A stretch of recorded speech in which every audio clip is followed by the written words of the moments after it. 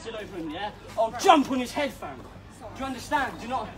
Yeah, of course it'll melt away. I'll swear, when the next I'm gonna come Asda later, you'll make fucking axe, fam. I'm gonna cut you up. Bro, I'm gonna come back here and I'm gonna fucking slice you up, like you little cunt.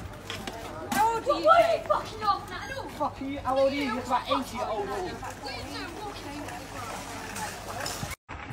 This is my son, Charlie Baldwin. Name and shame on gospel aware. This is the boy that's so disgusting that everyone's put on Asda's. Here he is today, and this is what's going to happen. Yes, I didn't mean for any of this to happen, it's just angry. And what else, Charlie? I'm sorry. But you're sorry to who, Charlie? Him. And all the members of staff at Asda.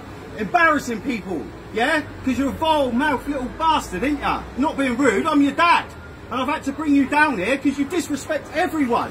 And now you're plastered all over Facebook. It's disgusting, Charlie. We don't bring you up like this. Do we, Charlie? There you go. And apologise to the gentleman. No, I'm sorry. And he will never, I promise you now, mate, he will never come round here again. Alright, I promise you that. Alright? And